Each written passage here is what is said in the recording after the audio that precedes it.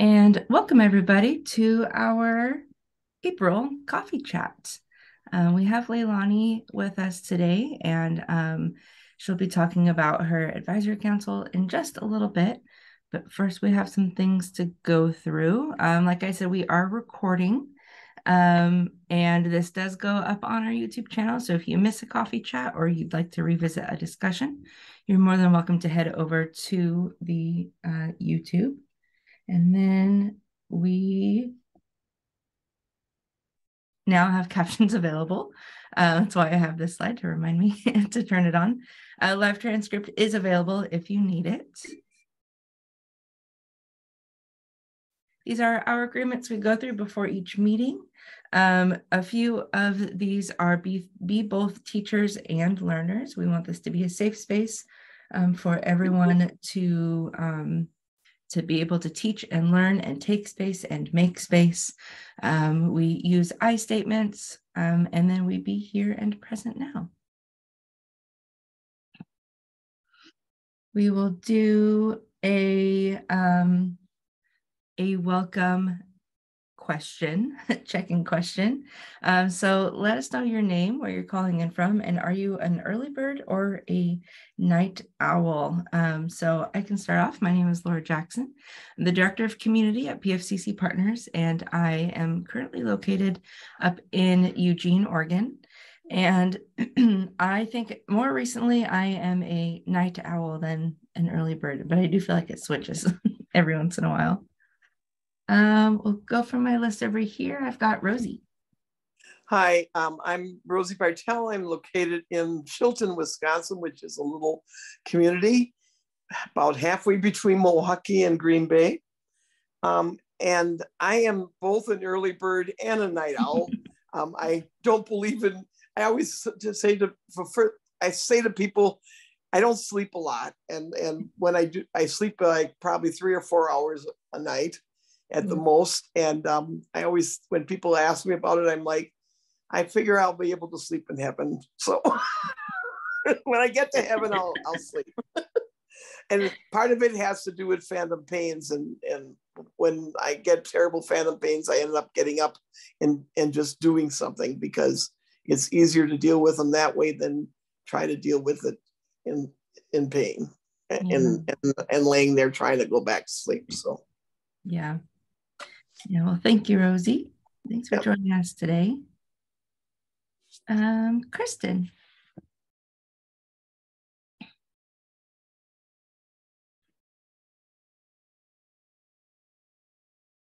I see. Can't use camera or mic. I see in the chat. Work has forced you into early bird practices. Yes. Thank you, Kristen. Maria.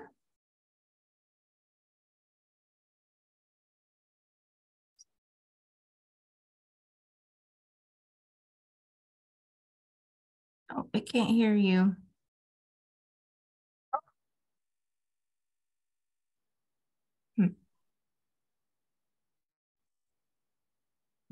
Maria, hear me? Yes. Okay, hi, my name is Maria Montes. I am from Executive Board. It's my first time here, and I don't know what to say, but happy for me. Thank you. Thank you for joining us, Maria. All right. And Michelle? Hi, everyone. Good morning. Hi. I'm just here to listen and learn. Well, welcome. Welcome. Where are you calling in from? Los Angeles, California. Perfect. Thank you. And then our check-in question is, are you an early bird or a night owl? Both. I'm an early bird, and then I choose to be a night owl. I understand that. Thank you for joining us, Michelle. Let's see, Stephanie.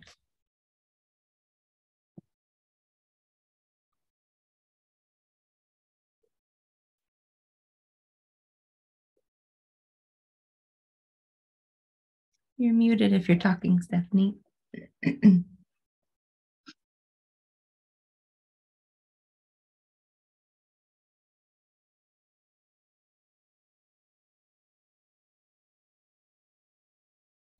might still be working out her sound there. We'll come back to you. And Libby. Hey everyone, good morning. I was just going off camera because I realized I forgot my coffee. It's downstairs. So as soon as I introduce myself, I'm going to run for my coffee so I don't miss anything. But I'm Libby Hoy. I'm the founder and CEO of PFCC Partners, and I'm delighted to have our Friday morning just relaxed time to kind of catch up and see how everybody in the network's doing, and hear what great work Leilani has been up to recently. Leilani is always up to amazing work, so we're eager to hear how she's doing. But yeah, I am definitely a night owl. And I have tried for most of my 56 years to make myself a morning person, and I have failed, and I have failed, and I have failed, and I continue to fail, but I continue to try. So I don't know what that says, but anyway, night owl, definitely. Thank you. Yeah, I have tried being a morning person too, and it doesn't work. All right. And Stephanie, were you able to get your sound working?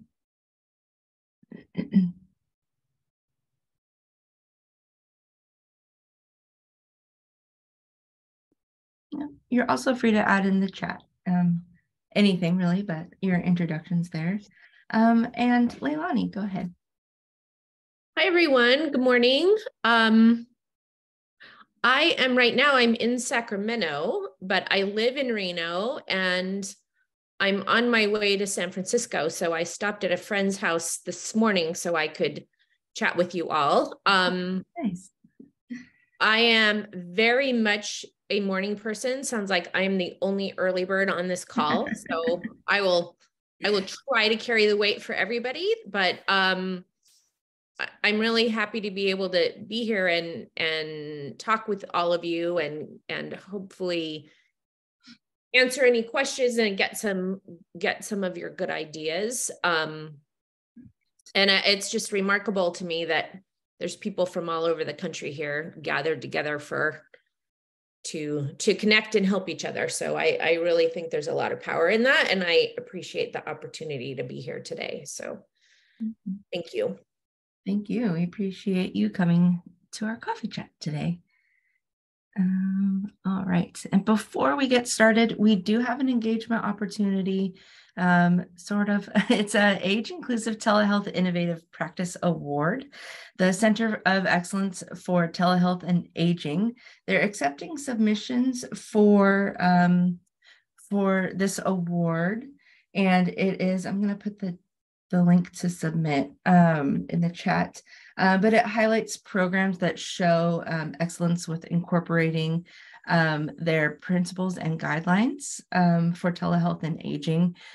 Some of you may have been on, they had West Health had a focus group on their telehealth and aging. And so this is for organizations. So if any of you are part of an organization that's doing really good work around telehealth and aging, you can take a look at this award to pass along to your organization. The deadline to submit is May 26th, but there's a $5,000 award. And of course, an emblem to put in their email signatures and press releases, and national recognition as an awardee. So I put the link to submit in the chat, and then we can also follow up with their flyer that you can pass along to your organizations. And just one more to comment on this one. Many of you know Ting Pun from our PFA network. He's been really involved in this program and setting up these guidelines. So he would be a good additional source of information if anybody needs it. Thank you. All right. And with that, I will go ahead and pass it over to Leilani. Thank you. Hi, everyone. Today I want to talk to you about an organization that is housed within the University of Washington. It's called the Collaborative for Accountability and Improvement. I know that just rolls right off your tongue really easily. Our website, hopefully you'll all be interested and we'll look at the website. It's communicationandresolution.org. And we are an organization, next slide, Laura, please. We are an organization of patients, families, clinicians, policymakers, and attorneys and insurers. And what we're trying to do is normalize a really compassionate response to medical errors. I don't know if you all are familiar with the term communication and resolution programs. This is CRPs, which is something that is moving slowly through medical systems as to create a really honest and systematic approach to working with patients and families after things do not go well in their care. Next slide, please. And I am for the collaborative, I'm the president-elect, so I will be president, I think, starting next month. But currently, I am the chairperson for the patient and family committee. And the collaborative has several committees, and the patient and the family committee, this is kind of our elevator pitch that we've been working on. We're a pretty new group. I think probably all of you would be considerably more seasoned and experienced than most of us. So we're trying to find our way, figure out how we can be really effective. And so part of that effort is that we have created what we call an elevator pitch. So how can we sort of all get on the same page and talk about what we're trying to do? And so that's what this is that we're a group of patients and families. We've all been harmed by care, our medical care, either ourselves or people who we love and care about. And we're trying to educate, and I believe it's really important for people to understand why these kind of circumstances impact them, even if they have never stepped into a hospital a day in their life. I think it's really important that we all are aware of how complex and unfortunately sometimes dangerous healthcare can be. So that's kind of what we are looking to do, is to really give a voice to injured patients and families, because we believe understanding people with these experiences, working with them, is really a way to make healthcare safer for everyone. Next slide, please. So I came to this work because my son, Gabriel, who's in this photo, he died at Stanford about 17 years ago after a series of mistakes. So I live in Reno, Nevada. He originally was seen and treated in the hospital there, where he was misdiagnosed and given inappropriate medications, and just, I don't need to tell you guys, I'm sure, but a lot of things went poorly. And then he was transferred to Stanford, where more things went really poorly. And unfortunately, he died at Stanford. And Stanford's response to me was really quite unique. They explained what happened to me. They apologized. They made a lot of changes based on what they learned from his death. And the hospital in Reno refused to talk to me. I have no idea if they made any changes, if they learned. I don't even know if they really even noticed what happened to my son. So I know both sides of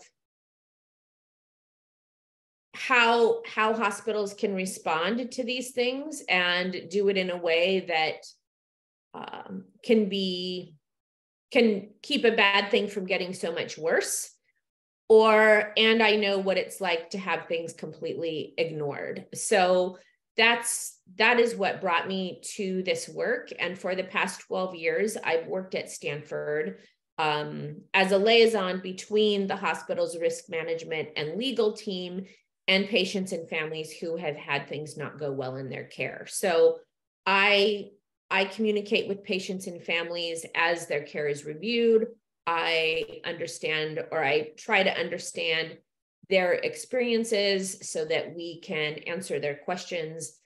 And then I stay connected with them all the way through explaining to what happened to them, and then possibly moving towards compensation and settlements if we get to that point. So that's a little bit about me and kind of my motivation and history and why I feel so passionate about this work. Next slide, please, Laura. So this is something that I think about a lot, of how can we best help patients and families after things go poorly, after mistakes, or after things go poorly that could not have been prevented, just after bad things happen in their healthcare. And I really believe that one of the things that's going to be best for us is to prepare people before they need this help. So that's kind of what I'm really looking forward to understanding and hearing some of your thoughts about what you think could help patients and families. And then next slide, please. And so the patient and family committee, as part of the collaborative, we're really pretty small. I think there's about 10 of us. We're looking for more members. We're looking for ideas. We're looking for co-conspirators, people to help us with the revolution that I think that I really want to see. And so I'm hoping that some of you would be interested, and I'd like to just open it up for a discussion. This is all the slides that I have.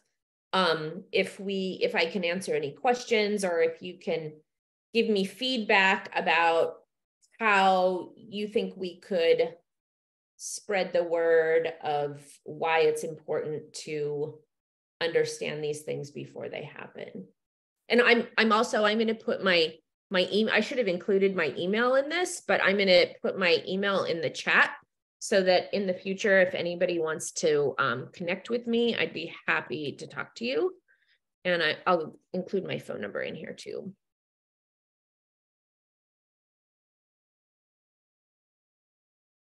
Thank you, Leilani. Does anybody have Okay, all you night owls, I'm ready for your good ideas now. Bring them on. Shall we go back? I'll go back to the question here. So I have a couple questions about the committee itself, Leilani. Yep. Such important work that you're doing and continue to lead. In terms of the committee, can you give us some of the logistics of it? Like, how often do you meet? Do you have a charter? What is sort of the North Star of the committee? How do they interact with the rest of the work? Some of those kinds of logistics stuff. Yeah. So Libby, these are really great questions. And frankly, a lot of it is to be determined. This is really quite a new group, a new organization. It's been very organic, kind of, hey, you, let's get together, and not strategic, which I really want to shift. So right now we meet for an hour every other month. There's a little bit of emailing that goes back and forth in between, but we don't tell everyone, but I don't really think we know what we're doing, quite honestly. We have Armando, who's part of our group. So he's really, really helpful, but we don't really know what we're trying to accomplish and how to do it, which in one way we can say, oh, well, that's just messy.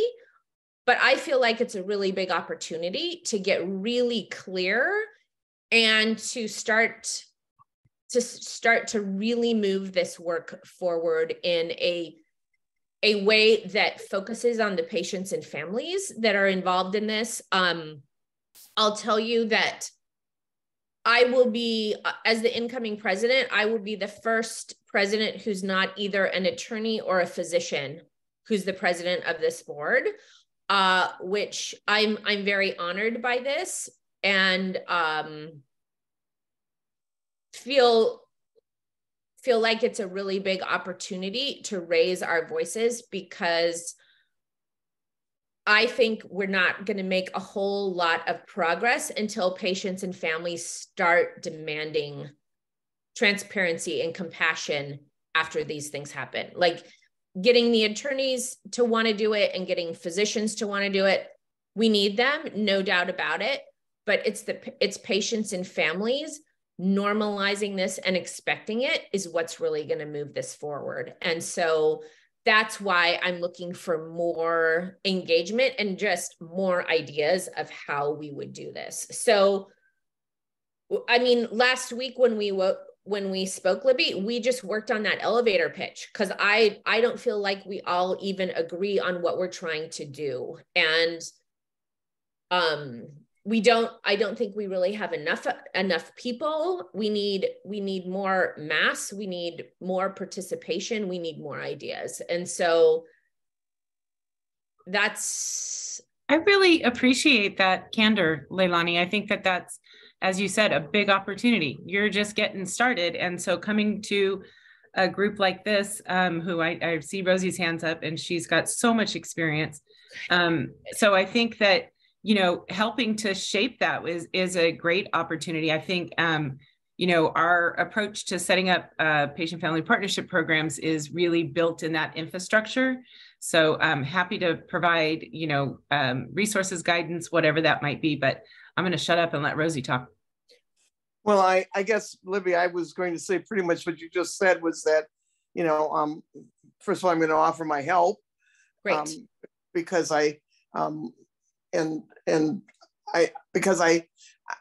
believe that you have opportunities, but when you don't know what you don't know, and you don't know, you know, and it's not just patients that don't know what they don't know, but also probably physicians and insurers and attorneys don't always know what they don't know, and so they don't, you know, they don't understand it. So it's not us and them against each other, but it's how do we work together? How do we come up with a plan to create a way that we can inform patients and families of situations, and how can we also inform the hospital and look at where there's glitches, where there's gaps, where there's opportunities to improve the quality of care.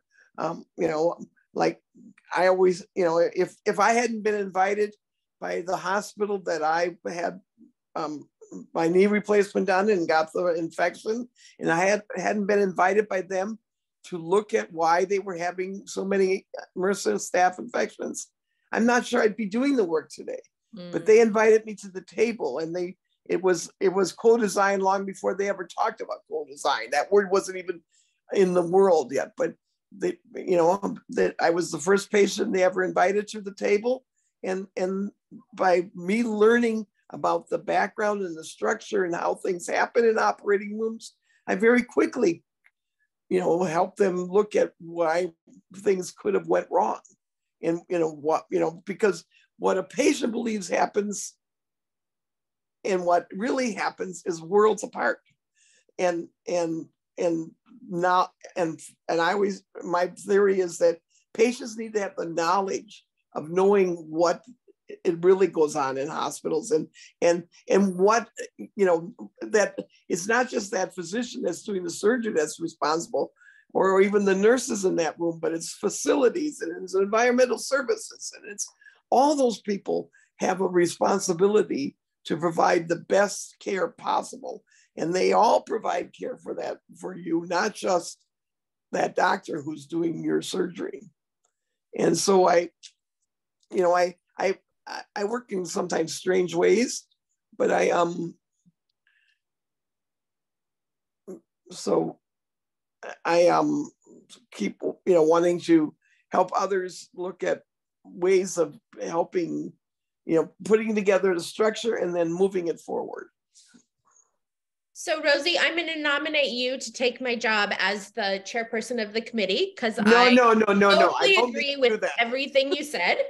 A couple things that I really want to call out that I appreciate so much is, you're right. People don't know what they don't know. And we don't know, like patients and families, like you said, I think most of us, until we're in the thick of this work, have no idea how complex it is. And then we're shocked when it doesn't work perfectly, right? I also I think that the isolation and the silos sometimes can really cause, we are not making progress if we demonize people and say, they're the problem, let's blame them. Like that, we get absolutely nowhere. No. And that's where collaborating and just being really curious, I think, can get us so far. And it also really resonates that I find and get frustrated by this kind of, well, things should be, it should be like this, and it should be, and they should listen to us, and they should do this. And I don't think that saying should gets us very far at all. I think if we can level set and understand where people are coming from and live in the reality of the complexity, that is where we're really going to get things done.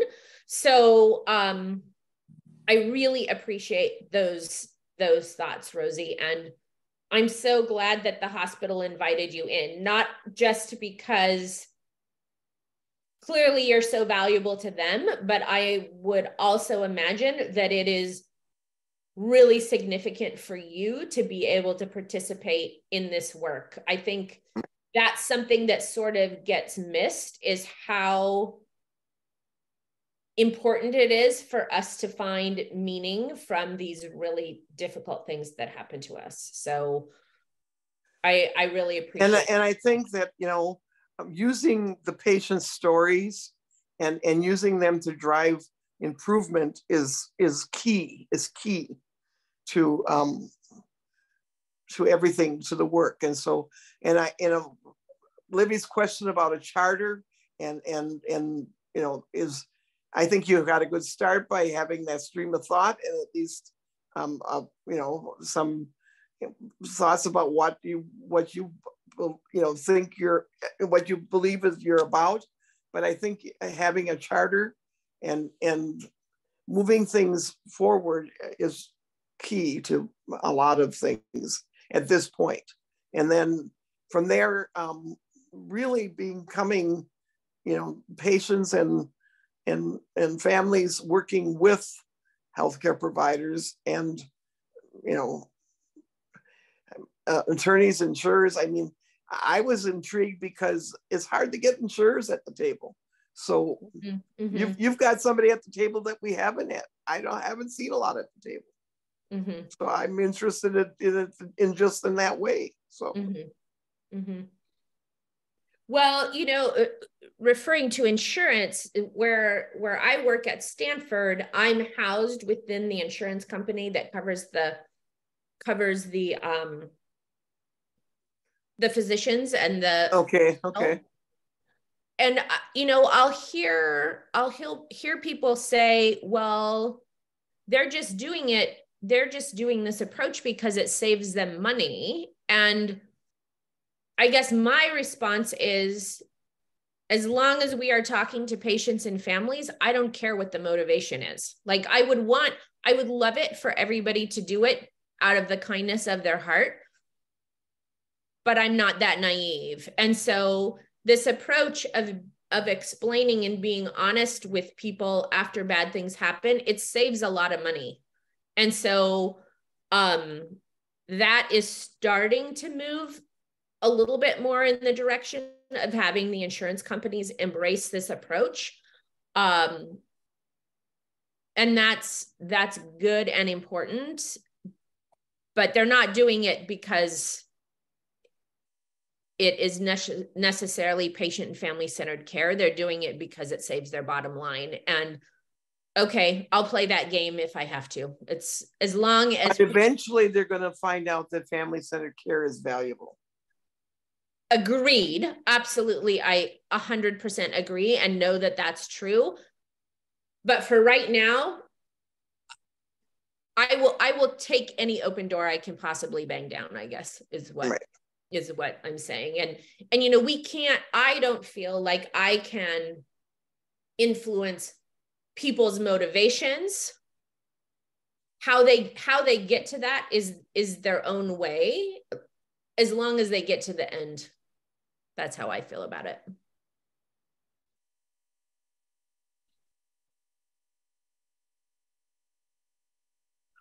Thank you. It looks like Libby put in the chat saying that many really good people work in really bad systems. So that's a good point. Does anyone else? Oh, go ahead, Libby. Well, I was just going to say that my son died at Stanford because a nurse turned off the sound on the alarms next to his bed. And probably all of you know what that racket is like. And we were both so tired and we just wanted to go to sleep. And so she thought that she had turned the sound off just next to his bed, but she had turned them off everywhere on her pager, at the nurse's station.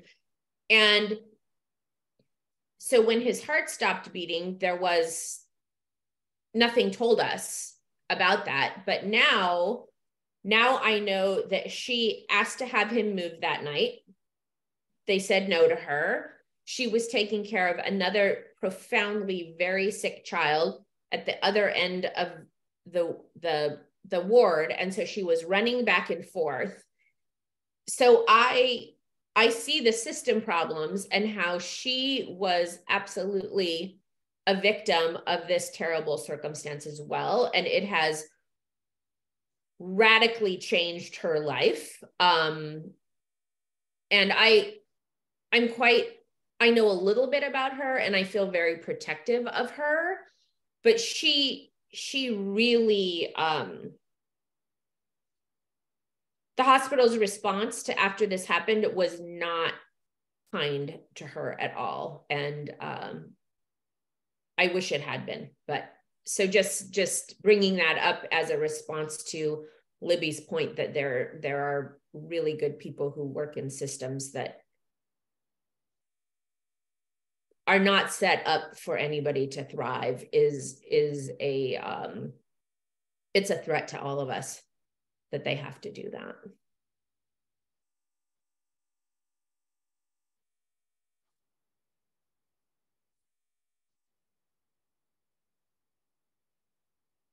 Libby, I saw you did come off mute.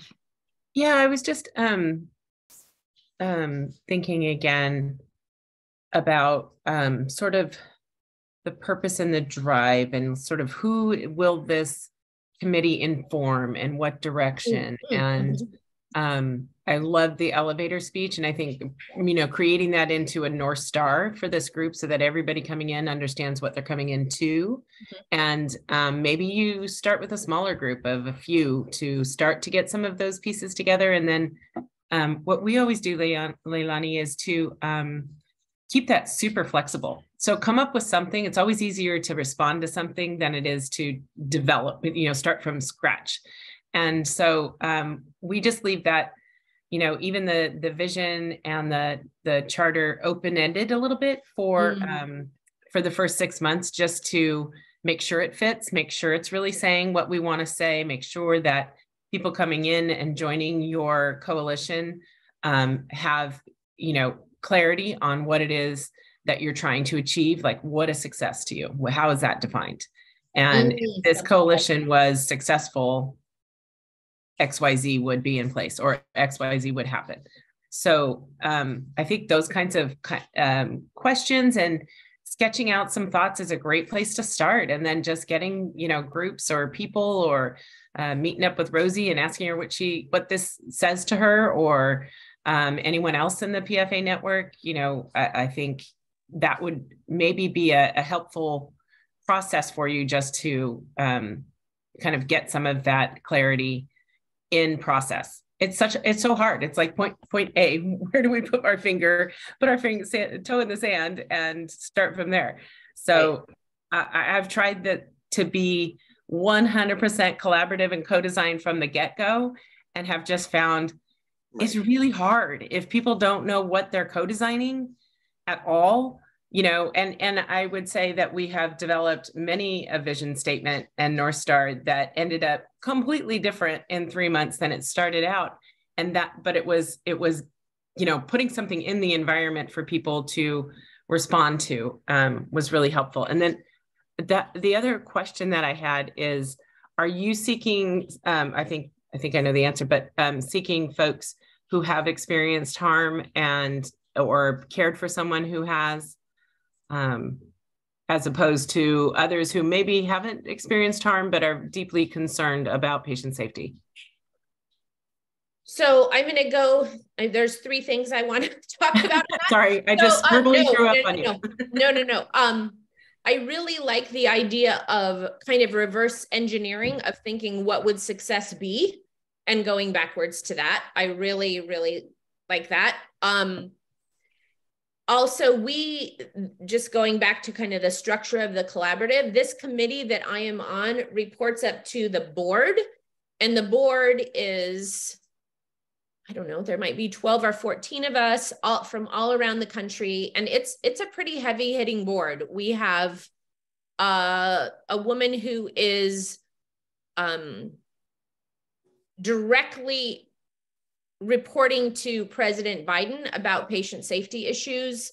We have Alan Kachaya, who's the head of patient safety at what's the big Hopkins. I could go down a big list, but it's heavy hitters on the board. And so our committee is to keep patients and families at the center of our work. And I pushed back on our committee and I said, what does that mean? And it's radio silence. So to your point of like, let's find our North Star, but maybe the North Star is actually in the South and we just don't know that yet. I guess I'm just being a little more kind to myself in this, of recognizing how difficult this work is. And especially when you're starting from scratch, which, Libby, I know I do not need to tell you how hard it is. I'm just kind of starting to recognize that in kind of an honest way. So we are looking for patients and families to join us in this work. I think I have the committee more open to the idea of not having it as a requirement that people have been injured. I really believe that there are people who can help us in this work who have not had a bad thing happen to them. And so we are open to anyone. I frankly would like to have people who are really familiar with how healthcare works to join our committee. I think we're moving in that direction.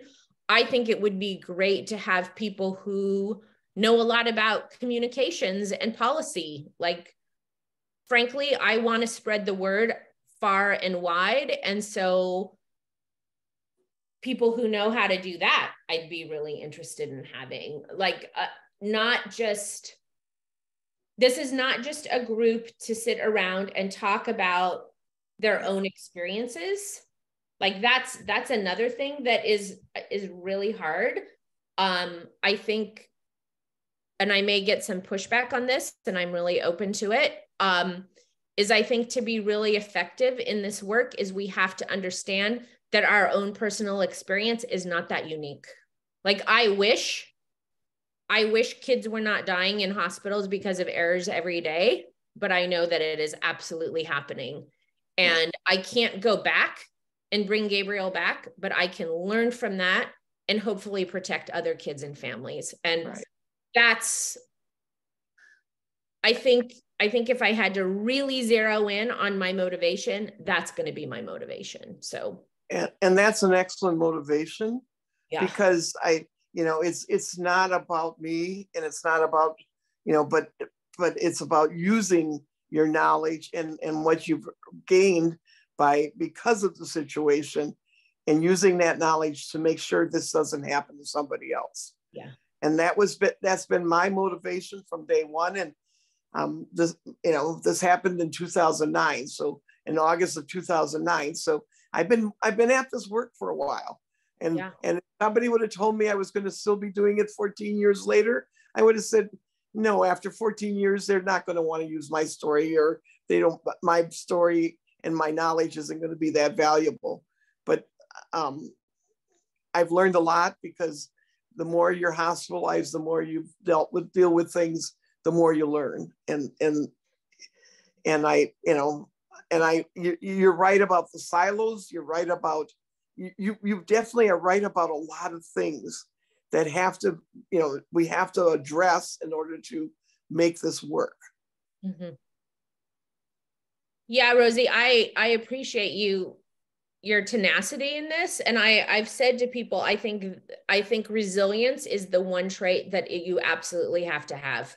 I got involved in this work about 12 years ago. And I can't believe I'm still talking about this, right? Like, really, how many more times do I have to talk about this? And that, even that is a hard thing to kind of come to terms with, of like, okay, how many kids are going to die before we really make a change? Right. And unfortunately, the answer is a lot. But I always say, I don't want anybody to feel sorry for me. My story isn't a sad story. My story is a story that needs to be told so that we can move forward and make changes. And so, and you may get pushback, because patient groups many times, especially when they're mainly, they all come with their own agendas, and especially when they have all dealt with harm. And that's why you might need some key players in the group who have either moved beyond the harm and can, or pick players who haven't had the harm, but care about patient safety, mm-hmm. and really care about this, mm-hmm. This issue. So, mm-hmm. Yeah, that's a hard thing as well, to say, okay, we're not going to talk about our personal experiences here. We're going to look at the bigger picture. Like, I'm never going to say that to anybody. No. But you can move it. Right. I another thing I think about is how, like, for me, I never wanted to know about all this stuff. Like, I did not want this to be my career, right? Like, we are in it because we have seen something and we cannot look away. And right. There's a lot of power in that too, but also a lot of loss. That this is the space, this is what takes up space in our brains now, where this is why I don't sleep much. Yeah. Turns us all into night owls, right? So I'm a morning person and a night owl. But I think that you can move a group forward by having by bringing things to them, by bringing, we don't ever want, the stories will help drive, the stories are the data we need to drive the visions and to drive, but you can't stop with the story. It has to move it forward. And how do we fix it? How do we make this never happen again? Mm-hmm. That's why you tell the story because you don't want it to happen to someone else. That's why you tell your son's story. I mean, my heart broke when I heard, what happened, because it's like, that nurse didn't set out to make a mistake. I say this all the time. Nobody got up on August 17th of 2009 and said, today I'm going to give somebody MRSA. That didn't happen. But yet something went wrong that day. Something went wrong either in the surgery or in my room or somewhere something didn't happen right. And because of that, I'm an amputee, and I'm an amputee all the way to my waist on my right side. And it's not about that happening. It's about the fact that I don't want this to happen to somebody else. And there are reasons and ways to make sure it doesn't happen to somebody else. Well, I think I'm very sorry to hear that happen to you. And for me, to not make improvements based on what we learned from my son's death, that makes it profoundly worse. Right. Because it devalues him, it devalues what could have been. And that's where I think that might be what really connects with people who aren't super familiar with this work. That could work, I think. I think that connects with people of getting people to recognize the value of an individual and how easily this could happen to anyone. That's the other thing that I think matters, is this could happen to any of us at any time. Definitely. Before we have about 10 more minutes, if anybody else has any thoughts, Michelle, curious if you had any other questions or thoughts around this.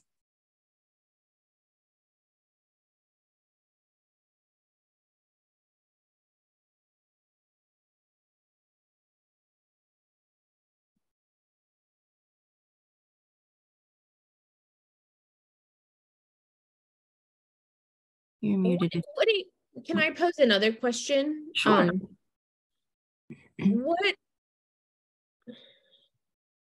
So in my conversations just with like friends and families who I call civilians, people who have not really been involved in this work, who are out living their lives doing other things, not connected to healthcare. When I talk to them about this, they're astonished. It's like unbelievable to people to learn that medical errors is the third leading cause of death in this country, right? Like it's astonishing to people. And I think that if more people knew this, there would be more action to change it. And then I'll get a little bit of pushback of, oh, well, that's so terrifying. No one really wants to know that, which I don't think that that's true, but I'd be curious if other people find that same situation.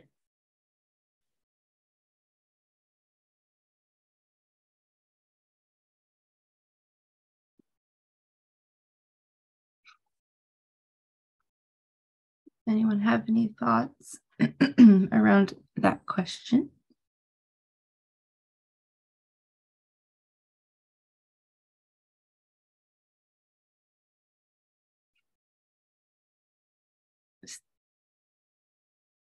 Stephanie, I don't know if you got your mic working again. It looked like Kristen. I got disconnected. I'm sorry. Oh, that's okay. That's okay, Rosie. Leilani, I think that patient safety has, while we, definitely experienced a backslide during COVID and the pandemic and everything that, and not only just a backslide in, rates of infection and rates of harm, but we also just put it on the back burner for like 3 years, which is really a tough place to be thinking about and coming out of.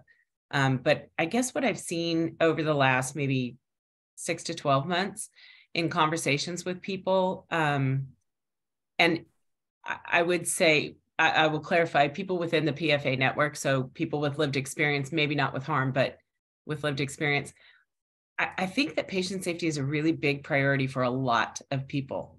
I think that I hear concerns around patient safety and harm where medical errors are concerned, where infection rates are building, where sepsis is again out of control, right. where readmissions are causing people devastating side effects. And so I hear about it in those lanes. I also hear about it from the perspective of diversity, equity, and inclusion. And I hear about patient safety being a very big concern for Black and Brown communities due to disparities that we, now thankfully are more aware of. I think we should have always been aware of, but for myself, it's been a journey. And so I'm, appreciative of the fact that patient safety is a huge concern for our Black and Brown and particularly non-English speakers.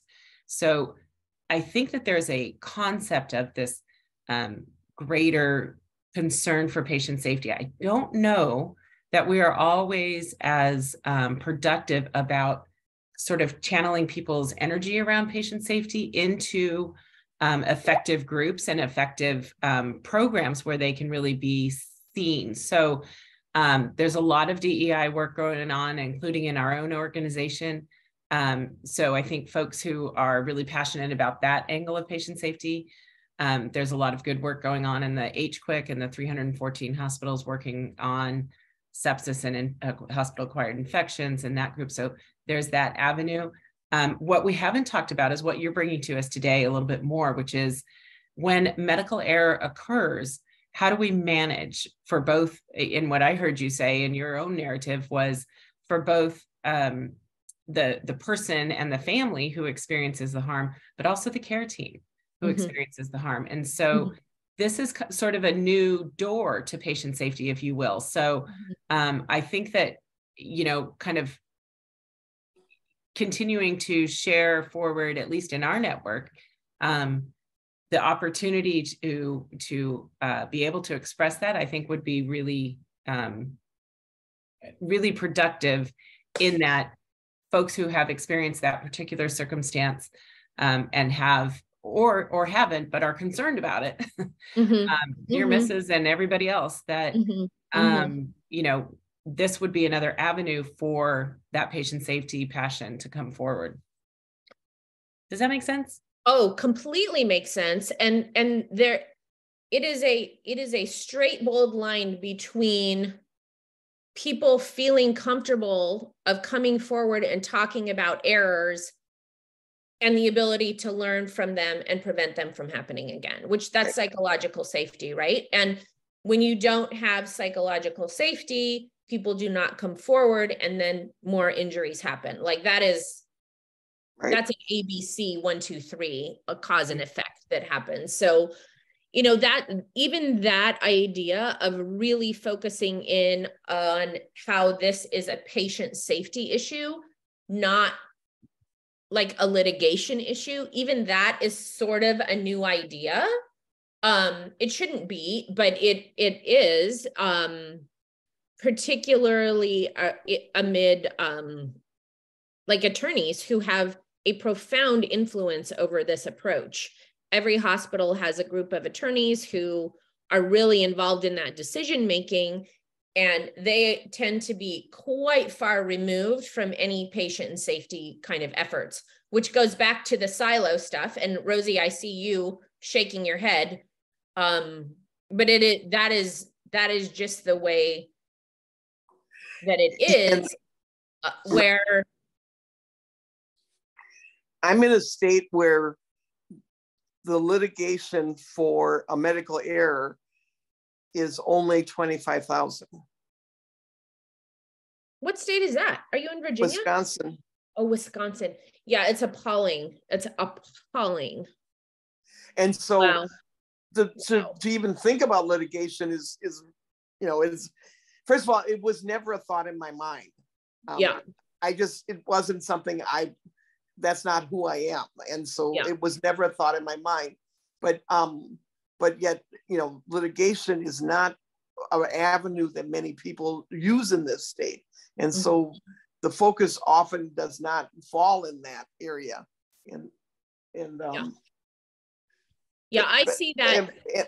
And that's because, this bar was set so low, probably 10 years or 15 years ago.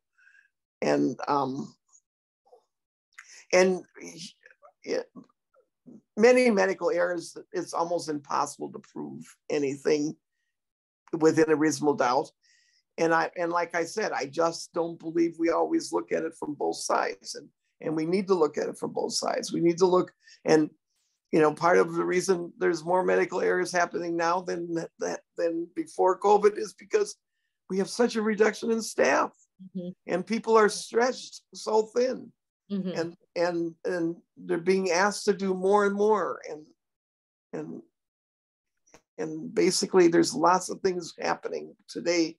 I mean, I talk to CEOs who say, I'm so sick of having to apologize to family because of medical errors. I don't know what to do anymore. I need to fix this. I need to figure out how to not have medical errors happen every day in my hospital. And that's where CEOs are these days. Yeah. I mean, they're dealing with it every single day because they're happening because they don't have enough staff. And staff isn't as committed as they were before COVID, and they're not, they're looking for different avenues of work even. And we have a lot of work to do. And then, on the other side of it, patients aren't trusting. And so they're dealing with a lot of incivility from patients. Patients are not as nice as they used to be. Many patients are, lash out the minute something goes wrong or something isn't quite right, or they aren't, seen on this immediately. There's a lot of, I don't like to, when I have to say the word incivility in the same sentence as healthcare and patient safety, it just bothers me. But yet that's what is happening in this world. Yeah, I agree with you, Rosie. Laura, could you give Leanna my email so that we can communicate? Sure. That would be fantastic. Thank you. Yes. Okay, we'll be happy to connect you both. Okay. Well, we are just past the top of the hour, so thank you. I feel like I've taken up this meeting, and I'm sorry. No, it's okay. It's okay. I definitely didn't pass the mic enough. Thank you, everybody, for joining us today. We really appreciate you, Leilani, for coming to the PFA Network and to the coffee chat today. Just a reminder that we have our conference on May 2nd coming up very, very soon. Registration is open. You can check that out at pfccpartners.com. We also have our patient community open house on May 1st. So the day before, same place, the California Endowment Center. And you can stop by anytime from 2 to 4:30 and learn more about the network and what we're doing, and connect with other patient family partners who are attending the conference and in the LA area. So even if you're not attending the conference, but you're in LA on May 1st, you are more than welcome to join us at the open house. Thank you, everyone. This was really helpful for me. I'm glad to connect with all of you. Thank you so much, Leilani. Thank you, everybody. Thank you, Leanna. Take care, everybody. See ya. Yes. Have a great weekend. Bye-bye. Have a good weekend.